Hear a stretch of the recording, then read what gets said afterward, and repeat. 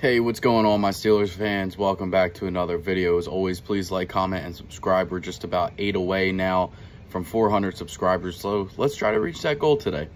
One thing I do want to talk about, should the Pittsburgh Steelers go after Odell Beckham once he's released by the Browns? I think it's something that the Steelers could look at. I honestly don't think he would choose the Steelers over any team that would give him the opportunity to play with them. I mean, obviously, teams like Green Bay, Kansas City, I'm sure even the Bucs are going to go look at him. Anyway, listen, I don't think our opportunity is there for him. I think it would be a great addition considering the fact that James Washington has not been playing the way that we thought that James Washington would play in an extended role now that Juju's out. And obviously, again, Juju being out too, we're short that wide receiver's position. Listen, I think you do your due diligence. You go and talk to him. You see what he wants to do. The Browns are working out his contract, so it makes it easier for another team to pick him up once he clears waivers.